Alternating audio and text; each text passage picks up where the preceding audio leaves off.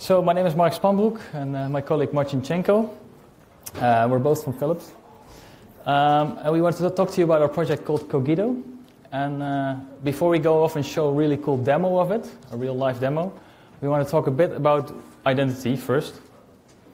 So what is identity usually? Well, identity can be things like your passport or your bank card or your website credentials. But there's a problem with all of these. And if you want to have a real privacy, you'll be really in control of your own data, then these will not suffice. I mean, a passport can be taken away by your government if you do things that the government doesn't like. Your bank account can be closed by the bank. Your Google account can be closed by the big advertising company that it is. So we wanted to do something better. We wanted to have an identity that really is a good basis for privacy. So we took a clue from what is happening in blockchain land, but also already before that in PGP. We wanted identities based on public-private key pairs. So basically what it means is you generate your own public-private key pair. It's yours, you create it. Your public key becomes your identifier, and your private key is the thing you use to prove that you are really owner of that identity. So that's all very cool. I mean, yeah, should be standing on this side? Yeah? Okay. Not walking to the big picture. Okay, yeah, I always like pointing to stuff, but apparently I'm in the way. There's a problem with these, actually, with these identities. And therefore we have to talk about UX. Yes, and one thing maybe to add to what just Mark mentioned is that, well, using public-private key pair for identifying people is nothing new. There's even key signing activity going on FOSDEM, of course, and maybe people know that. And PGP, which was kind of the first, the paper from Zimmerman dated in 1991, is something that everyone who is dealing with security and privacy knows. But the problem with public key cryptography and any kind of cryptography and privacy in general is that it's overwhelmingly for average user difficult to use, basically. So I think if you see what's happening with Zimmerman's paper, it's kind of updated every couple of years, I think, with checking what the society speaks about privacy and how society adapts to it. Are we ready to use it or not? But in general, even people that are more technically oriented and try to use PGPs just for signing their emails and sending maybe simple content encrypted, I was doing it for many years, may find out that it's in some way cumbersome and still difficult to use. That's why people are actually not using it. So all those things related to PGP often just fail because of how user experience them, yeah, and how difficult it is to use them. And we see the same thing happening in the blockchain space. Yes. I have here two examples of identities in Ethereum.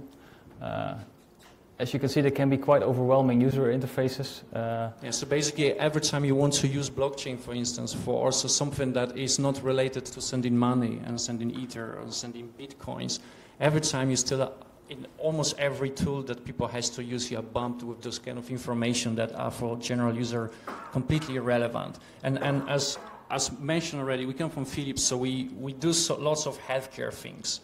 So of course those things are rarely related to applications that we do, or not related to smart contracts that we want to execute. So things like this just making people sometimes wondering what the heck is this thing telling to me, yeah, basically. Yeah, I mean we made some prototypes and we showed it to doctors and they said, what's this? Why do I have to pay money for this, even though there was no money involved? But the user interface was really confusing. Yeah, so basically, the two problems. The first, user experience is crucial, and I think there's lots of technology and lots of knowledge out there that can be just actually taken and used. But UX sucks for many of the products nowadays. So one thing we want to improve is UX, so that people can experience difficult security things in much easier way. The second problem with PGPs and general public key cryptography is, as you probably know, key distribution. And as user experience makes it often fail for user not to understand it, key distribution make it hard from technical perspective and make it even harder for users because they have to take care for the keys. They have to understand what does it mean to share the keys, where to put it, which kind of key server to use for that. This all makes it unusable for general public. Which is why we started creating Cogito. Yes. So we started a bit with blockchain initially, but we very soon realized that application of what we do and what we improve over blockchain can actually be generalized. So we're trying to develop something that we call now identity framework. And this identity framework is a set of building blocks, components, things that you can take off the shelf, open sourced, and use them to build your own security solutions. Indeed. So shall we just show it to them? Yeah, let's show what we have currently. So let me show you this first. So we have a demo application. This is really for developers, because we're still in that stage, right? We want to get developers interested in adopting Cogito. Therefore, we made a demo application where you can see all the facets of what you can do with Cogito. And the first thing, of course, is identifying yourself. So we'll start with that. As you can see here, left-hand side is a web application. On the right-hand side is actually my phone. Let me unlock it. So this is my phone that I have here in my hand. It's mirrored on the screen for you to see. Now the first thing we're going to do is we're going to read the identity that is on my phone. So let me start with that. It asks me to scan the QR code. I hope you have network on your phone. Yeah, and this QR code is really small and on this resolution. Good, there it is.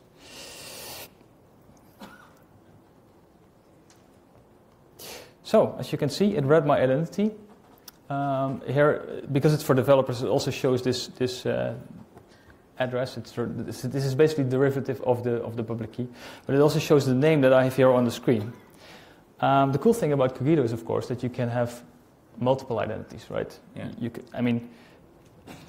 Now I just have one identity called Mark, yes. But I could create another one, for instance, especially for the purpose when I'm at FOSDEM.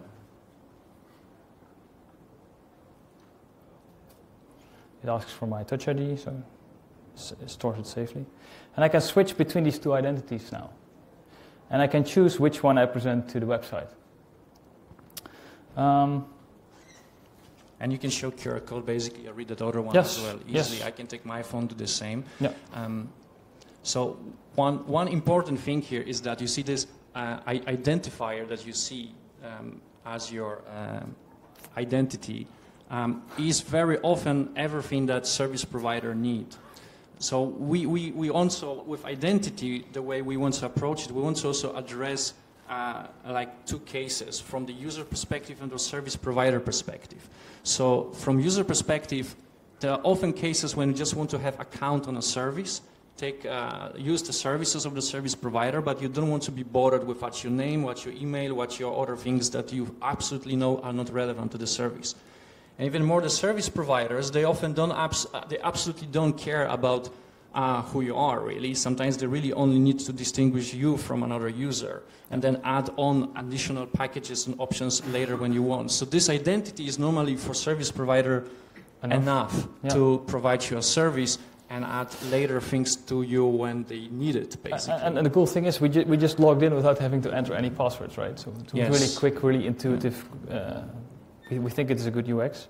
But of course, this is not the only thing we can do. I mean, just identifying ourselves is nice. But for instance, one of the things we were really looking for is to be able to do blockchain transactions. Because we made a lot of prototypes around blockchain, we wanted to have an easy way for our users to execute a smart contract.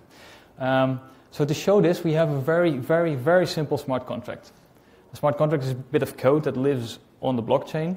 And this smart contract, all it does is keep track of a single value, a number. It's currently 0, and I can increase it by 5. That's it. But the thing is, if you do something on a blockchain, you always have to sign it.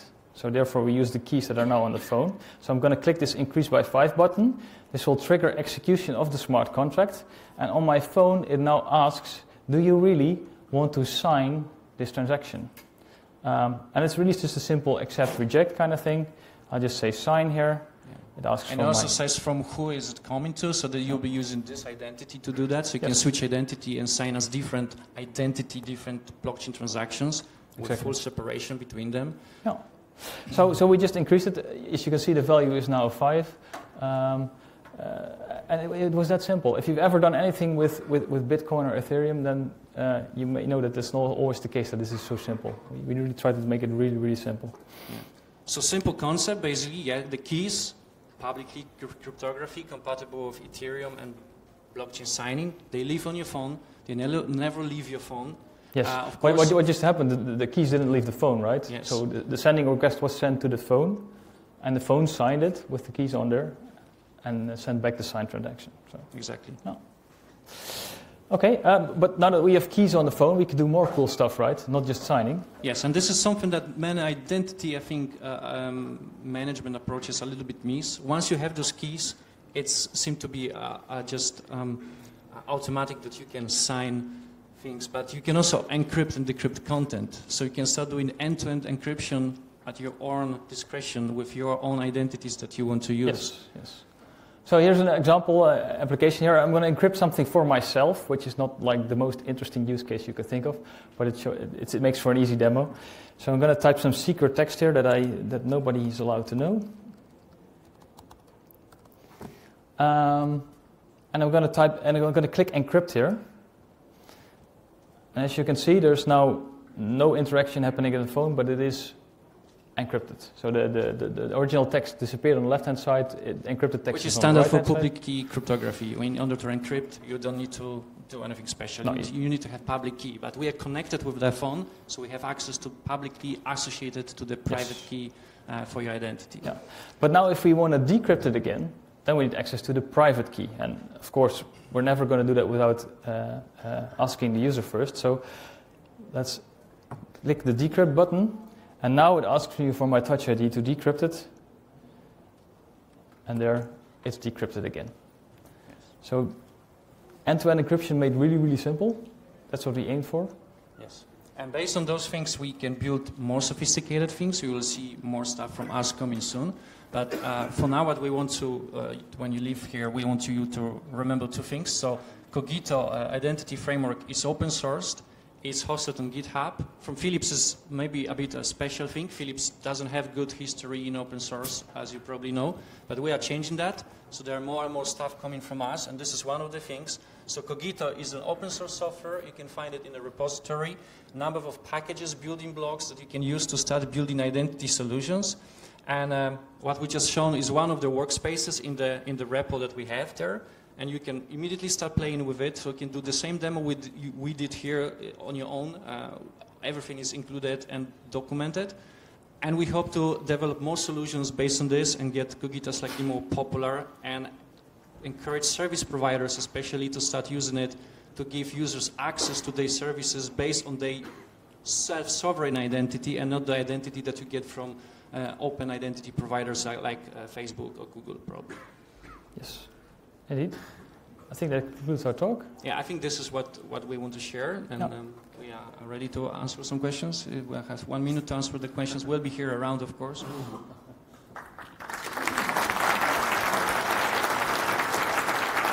So we have time for one very burning question, and then 30 minutes to answer it. And then the rest of the questions that you might have, the guys will be outside for you to talk a bit further as well. Yes, thanks a lot for your talk. What I've been missing is how the private keys are secured. I mean, what you showed is anybody who can unlock my phone has access to my private key.